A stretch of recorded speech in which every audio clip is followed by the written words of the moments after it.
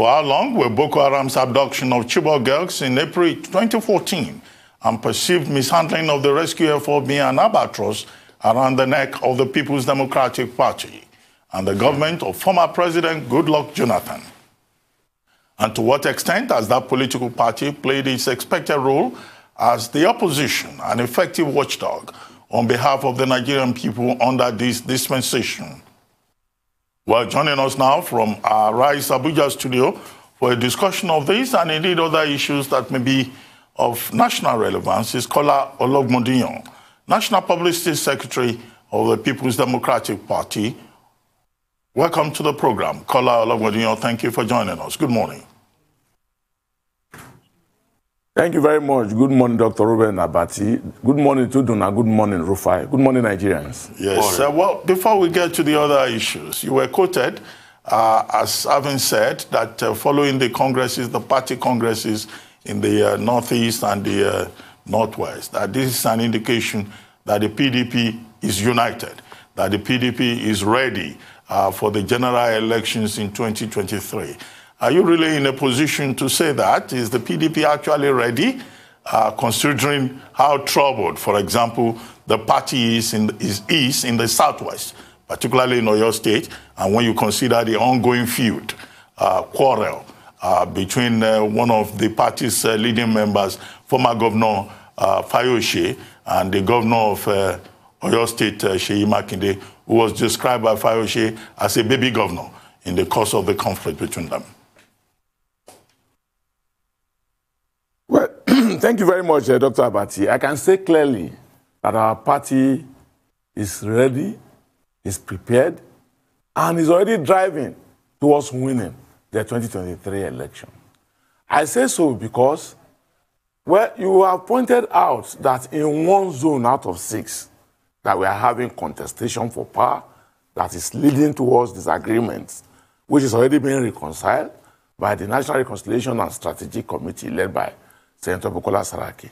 But having said that, our party is the hope of Nigerians as we speak today.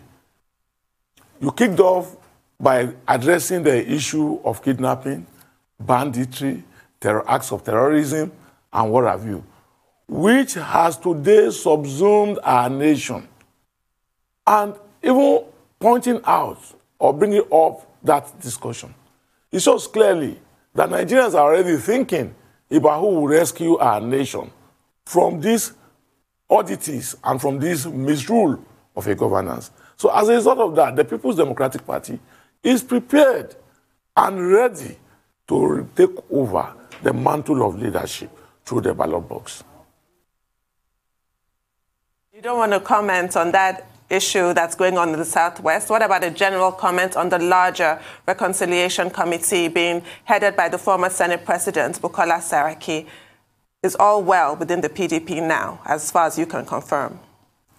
Well, Tudun, I did say that out of 6 zones, there are issues of contestation for power leading to disagreements in 1 out of 6 zones.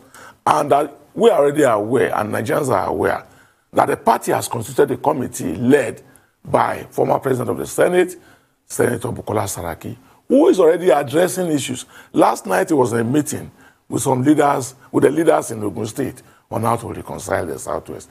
And I know that he has also intervened in Ekiti State. And I know that at various levels of our party, interventions are being held between former Governor Fayose and Governor Makinde. And as a result, it is our belief in our party that all this will be put to rest. But what is interesting, or more interesting, is the fact that we held zonal congresses in the Northeast and in the Southeast. It was peaceful, it was united, there were no killings, there were no deaths, there were no violence, as our neighbors will have had if they are having Congress, as it will have been witnessed. So that's why we say that we are ready as a party to take over the mantle of power. 2 things. You've not been able to hold a Congress in the Southwest. In fact, your Congress was postponed. And Governor Fayose was on this platform a couple of days back, and he said, you know, I have a faction of my own, but I'll leave the reconciliatory team to do their work. So that means factions are beginning to emerge. that means a fragmentation. And you keep saying Nigeria needs us now. To come and do what, particularly? You know, what are you going to do differently, you know, that has not been done on ground? A lot of people argue with you that it was during the PDP administration that all of this we're saying happened in the country started, you know, Chibok girls and the likes and all of that. So what particularly? And that's the accusation against the PDP, that you don't really put solutions to the table. So the present impasse in Nigeria, if you comment. Chibok. You don't put solutions. Well, Rufai, if we talk about Chibok girls, how many girls are we going to talk about under this administration? Have we not have Kankara? How many, Jangebe? How many are we going to talk about? But we are no longer ready, because it is clear to every Nigerian that the APC as a political party has failed woefully. And if you bring us back to the issue of Chibok girls, yes, we had insurgency, but I have argued consistently, and nobody has been able to knock out that argument, that prior to 2015 election, that insurgency has been fought to the fringes of the Northeast. And that was how elections were held in all the 774 local governments in Nigeria.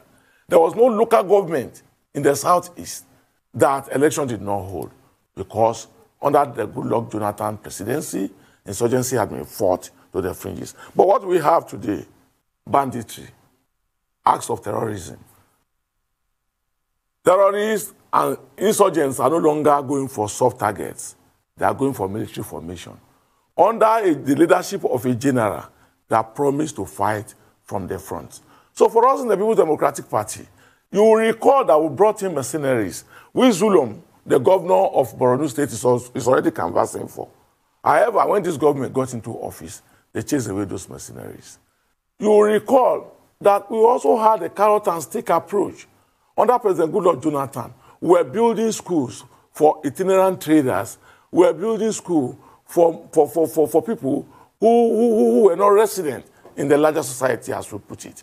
What is the... So what we are saying is very simple. Nigerians have carried water, like we say in my own local parlance, and have also lifted the oil. They can see the one that is heavier. And as such, the People's Democratic Party has come back to say, look, yes, we agreed we made some mistakes, but we did not bring Nigeria to her knees the way the APC and President Muhammadu Buhari has done. And as a result of that, we believe that on a return, we will grow the economy the way we grew it prior to 2015, before we were voted out of office. We will take charge strongly, more than we ever did prior to 2015, about the issue of insurgency. And as you know, it is only the People's Democratic Party that have an understanding, a perfect understanding of the nuances of our nation, of the divisions, and how to unite these divisions and bring it out as a healthy agreement among all forms and all shades of Nigerians. And as a result of that, the Nigerian people believe today, and they know it today, that it's only the People's Democratic Party that can come to rescue. Well, Kola, we have seen the All Progressives Congress, APC, conducting the registration, the revalidation of membership for its party. In January, the National Working Committee of the PDP promised that before April, the party will also have its own, membership register updated and membership revalidated. This is March. When is that going to happen? And secondly, is it true that the PDP has set up a committee to consider the option of zoning or open choice of a presidential candidate for 2023? You must have seen some of the stories indicating that the PDP is in fact thinking of zoning the presidency in 2023 to the north. Is that true? Thank you very much. On the issue of e-registration, you will recall that the last time I was on this program, I did say that not until, or either this program or another program, I did say that not until the People's Democratic Party got the approval of NEC to conduct e-registration of its members. That was when our neighbors jumped out and said they were doing revalidation and re-registration, or whatever name they called it, which has even been condemned in totality by their own leaders. But having said that, sir, it is imperative to state that our party, we have an organized and structured way of doing our things, of organizing ourselves. And it is clear that as we speak today, the major thing that is happening in the People's Democratic Party is reconciliation and deploying appropriate strategies that will strengthen the party. So we have, for that purpose, to have to allow the reconciliation exercise that's ongoing to be completed or to be near completion before we kickstart our e-registration. But it's also important to let you know, and through you let Nigerians know, that registration in the membership in the People's Democratic Party is a daily occurrence. As we speak, John Nwoye, who was a candidate of the APC in the Anambra election, in the last Anambra election, has just come back to the People's Democratic Party. He's just gone to his ward to register as a member of the People's Democratic Party. So for us in the People's Democratic Party, membership of our party is a continuous exercise. But it's also imperative to state that what we are working on as a party what we are working on in our party is a transfer of our membership to e-registration, to an online platform, such a way that we can have the manual membership registration and have the online or e-registration membership. But we'll bring out the details when we get there. Dr. Abati raised the issue of zoning. I've said it for the umpteenth time that zoning in the People's Democratic Party is dependent on variables and the narratives.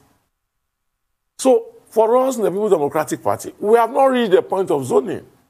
We have not set up any committee on zoning. We are allowing for debates, for discussions, for narratives, for what the opinions of Nigerians on direction. We are not the All Progressives Congress, which has done 8 years in one zone, and they are thinking of reneging on their promises. That's not People's Democratic Party. For us in the People's Democratic Party, by the time we arrive at our destination on zoning, it will be clear to Nigerians. However, everything that they are reading in the media is not the same way that we in the People's Democratic Party are reading it. But they don't bother us because they constitute part of the narratives that will come to play roles in deciding where. Hello? Yes, I'm with you. Okay. Because I thought I lost audio connection there. Well, I mean, you say it's the same way you read it in the media, but one of the reports was quoting Diron Deyemi saying that a committee had been set up to consider the issue of zoning or open choice within the PDP. But we'll go on a short break now. Please stay with us. Kola Ologbondiyan, National Publicity Secretary, PDP.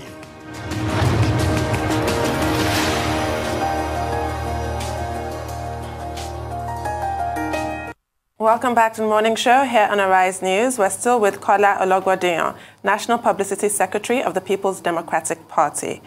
Now, sir, before we went on the break, you were talking about you haven't quite decided on zoning. Yes, that's the official line. So I wanted to talk to you about another kind of zoning. We just had a conversation with somebody from the APC about affirmative action for women, a policy that PDP also has, in theory at least. And now as forms go on sale on March 10th, which is tomorrow for the Anambra elections, I have to ask you, at some point, will the PDP have female-only primaries? So regardless, whoever will emerge will be a woman at some point in time, because we don't have enough female representation. I'm sure you agree. So that's the first question. The second question is that unfortunately we do see the plethora of cases, court cases, that fly around after primaries. What lessons have been learned so that the Anambra story will not go the way of previous other primary elections? Before I go into your question, let me quickly do a clarification of the last remark by Dr. Ruben Abati on the issue of zoning. he quoted Diron Odeyemi as saying that a committee has been constituted. I believe that it's either Diron's remark to the reporters were misconstrued or he was misrepresented. I can say with every sense of responsibility that the last meeting of the National Working Committee held last week, Thursday. And for this week, the meeting for this week will start today by 12 noon. Between last Thursday and 12 noon today, no meeting of the NWC has held. And I'm aware, and I say with every sense of responsibility, that the issue of zoning has not come before the party. So I want to rest that. Going to the issue of affirmative and affirmative action for the women.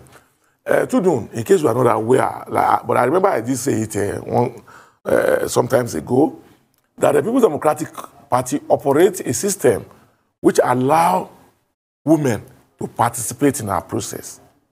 For instance, in the Anambra election that you just mentioned, the cost for expression of interest form is 1 million naira.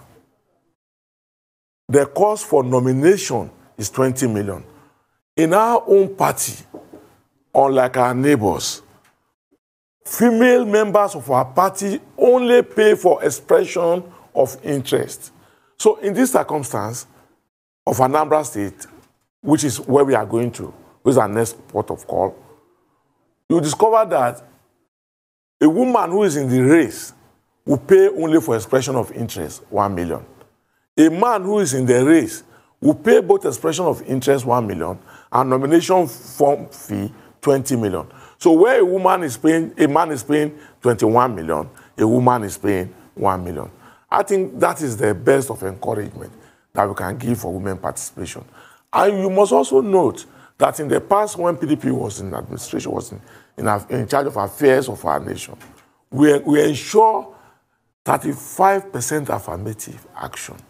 And though you may say that, oh, we didn't attain it fully, but can it compare to what we have under the current situation, where women are said to be fit only for the other place? You can't compare. So for us in the People's Democratic Party, we have always encouraged the participation of women in our democratic process. On the plethora of court cases and whether we will witness that in Anambra State, normally, if you take critical examples of the leadership under the current Prince Uche Secondus, you will discover that our primary election are done very, very clinically, in such that whoever loses at the primary is bound to accept the result of the election, because the conduct of the affairs of the primary is very clear. It is free. It is fair. And we have said it in our party, particularly in the NWC, that the 2018 National Convention, where former Vice President Atiku Abubakar emerged as a candidate, that the cleanliness of it, the clearness of it, remains the benchmark of our internal elections. And we're even inviting INEC to copy from us because of the manner. And if you recall the last gubernatorial primary in Ekiti State, Senator Adeyeye, though he later deserted the party, but before he left, you will recall he admitted that the primary was free, fair, and credible. That's the process that we are taking to Anambra State. And I can assure you that anybody who will win the primary, those who will lose will accept the result, because there will be no manipulation. I asked a question earlier on, and I'll ask it again. What new solution are you providing, or is your party providing, as regards the challenges of insecurity? Because, like I said, we don't always put solutions on the table. So, as an opposition, I'll give you an instance. If you look at England, we have a new leader of the opposition party. The leader of the opposition party, Sir Keir Starmer, when he makes arguments against the government, he puts forward a line of thinking and solutions. In fact, the government sometimes borrow from those solutions. That's what I think opposition should be all about. Insecurity, solution. Let's hear. Thank you very much, Rufai. First and foremost, you can only talk to a government that listens. I don't think there's any engagement that the People's Democratic Party has done on issues in our country that is not backed with possible solutions. None. But you're talking to a government a party that's akin to a deaf and dumb political party. Because they ain't going to take... When PDP was in government, we have inter-party relations officials, whether as ministers or as advisors. In the 5 or 6 years of this administration, going to 6 years of this administration, what have they taken upon all the suggestions that the PDP had made? You've not answered my question. We have 2 minutes to go. Solutions. Listen, Rufai. You talk about insurgency. That what have we done? Have we not proposed the issue of mercenary? Did they take it? Have we not proposed the issue of carrot and stick? Did they take it? Have we not proposed the issue of securing our institutions? Have they taken it? You are in a system of administration that doesn't listen to the other side. So no matter what you say to them, it's deaf and dumb. They are not interested. They are all-knowing, and that is why they are failing on a daily basis. Well, finally, just before we go, we have just about a minute. If you could comment on the expansion of polling units by INEC, the Independent National Electoral Commission, and where the PDP stands at this moment with regard to that. You recall that when Professor Mahmoud Yakubu was reappointed, as a party, we did not oppose his reappointment. Opportunity to do what is right. And because the future of Nigeria will be resting on his arms. So for us in the People's Democratic Party, on the expansion of polling units, we have said that we will monitor the conduct of the process of this expansion.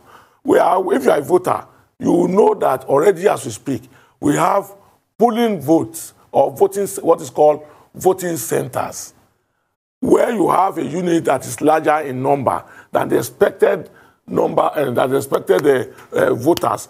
They are transferred to another voting center, which is not a polling unit. So if INEC on its own feels that, we want to convert these voting units to polling units, recognized polling units, so they don't function under existing polling units, it's all well and good. However, like I said the last time, we will continue to follow and monitor the processes of INEC. Very much, Kola Ologbondiyan, for joining us. Thank you very much indeed.